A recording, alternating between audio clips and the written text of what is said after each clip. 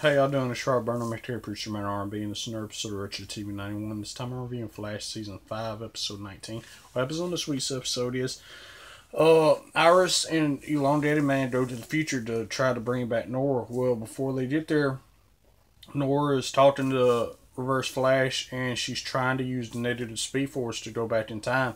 And she tries to use it the first time, and it doesn't work. And then when Iris gets there, Nora gets so angry that she taps into the negative speed force and goes back to 2019.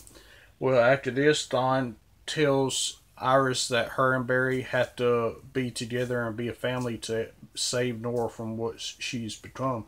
So that's all that happens with that. What else is happening is Barry and Caitlin's trying to find Caitlin's mother because Icicle has kidnapped Caitlin's mother and is trying to turn her into a metahuman like him and Killer Frost. And he is able to do that in this episode, and Barry has to use his lightning and phase at the same time to be able to save Caitlin's mother. Even after he saves her and heats her back up, she's still a metahuman, even though Caitlin and her mother doesn't realize this because the test that they made was late. Was late with its results, and we find out that Caitlin's mother is a metahuman just like her and Icicle. And what happens is Cicada 2.0 shows up and steals the device that Icicle was using to turn Caitlin's mother into a metahuman.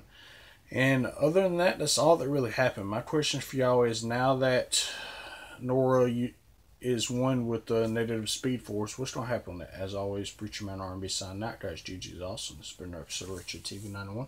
See you next time.